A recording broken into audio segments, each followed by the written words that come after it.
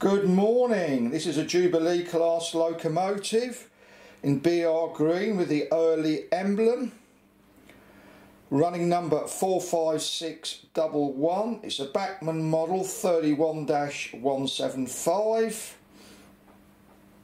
It's an old Bachmann model, there's no wires to the tender. I've put coal in it, put crew in it. I've had it for ages but I've never done a review on it, so here we go, we're going to give it a go. Hope you enjoy seeing this locomotive run, and thank you for watching. Here's the insulfrog points test, which it should be able to do. This loco has no pickups in the tender.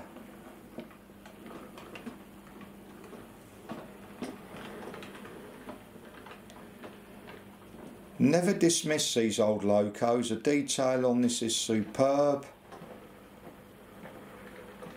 And hopefully it will not have a problem here.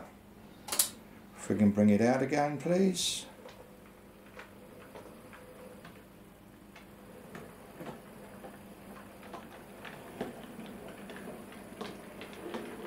Nice slow speed, all insulfrog points. And can you change that point and reverse it back round, please?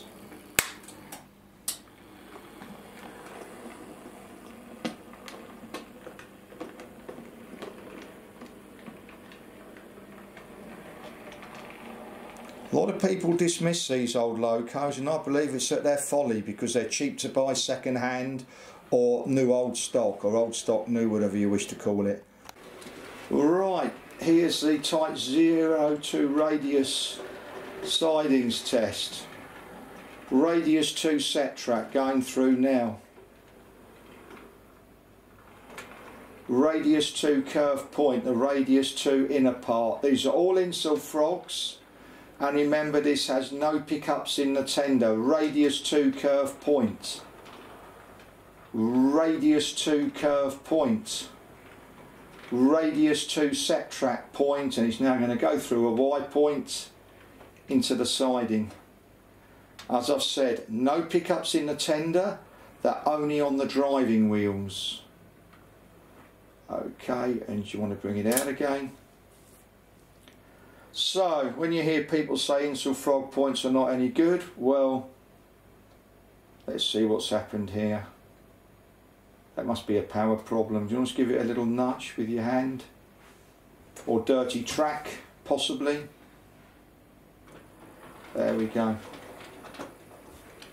So what we're going to do is we're going to clean the track and we'll do it again. It's dirty track. Especially when it stops on a flat piece of track, but you see here,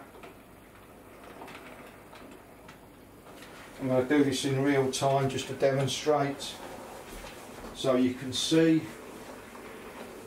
I know it makes this go on a little bit longer, however if you do it in real time people can see. Let's give the track a clean, move this out of the way, hence why we don't stick anything down like that. Oh, helps if I've got some cleaner on it, doesn't it? Here we go.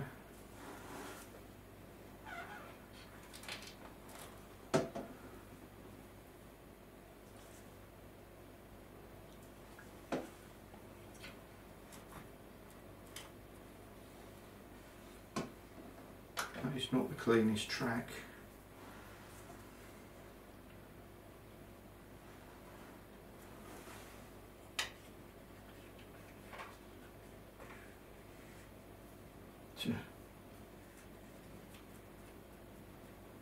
Okay, do you want to do it again?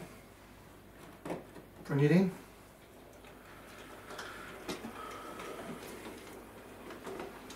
That is the only thing with these locos that have no pickups in the tender.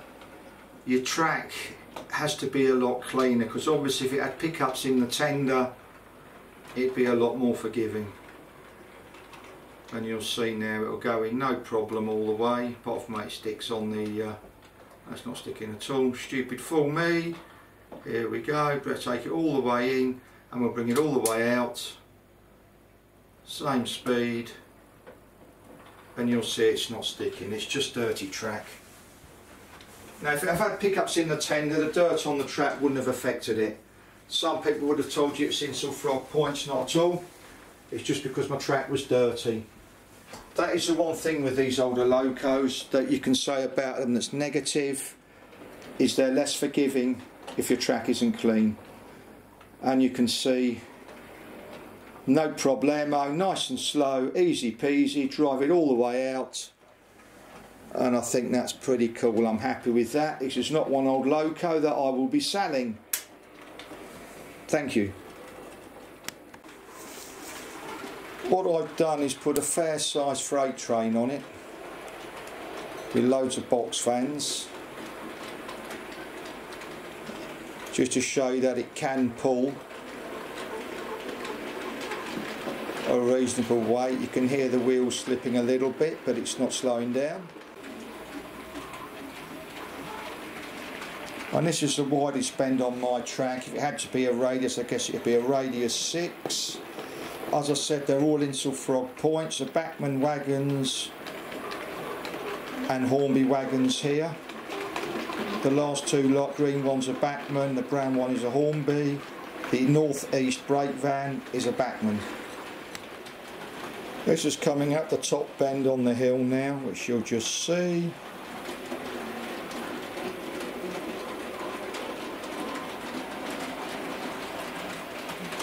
And here we are coming down the hill.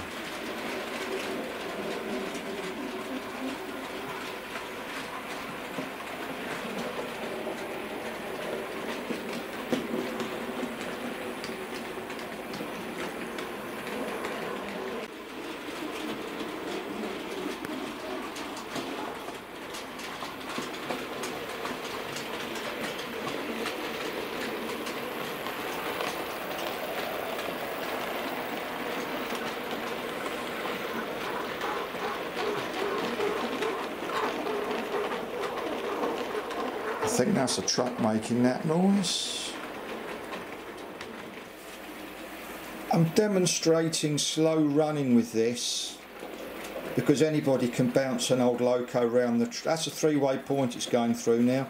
And insulfrog, anybody can bounce an old loco around the track and make it look fantastic. So I'm just letting it roll.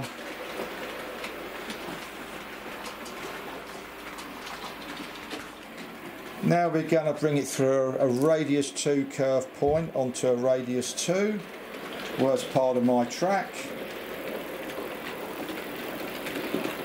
And you can see it's a breeze. No problem at all there.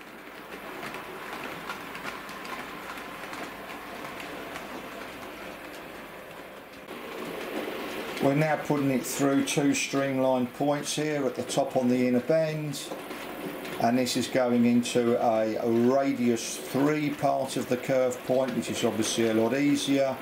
As I've said, we're running this really slowly because it's so easy to make old locos look amazing, tanking them around like a Scalextric's car.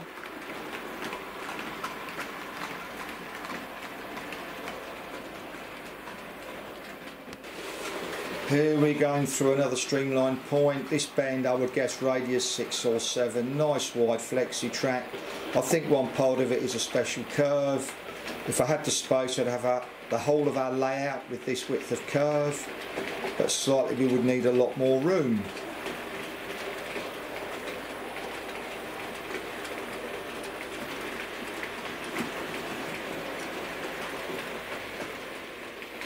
The usual scenic shot behind the semi and the detached home in the village. Notice the pink Heinkel bubble car on the right. For those that remember those, I haven't seen one for years. Thank you very much for watching. We hope you've enjoyed seeing Hong Kong, this Jubilee Class locomotive, passing around our model railway. As I've said, don't write these old locos off. I've got digital and I run analogue more than anything else because it's just so easy. Thank you very much for watching.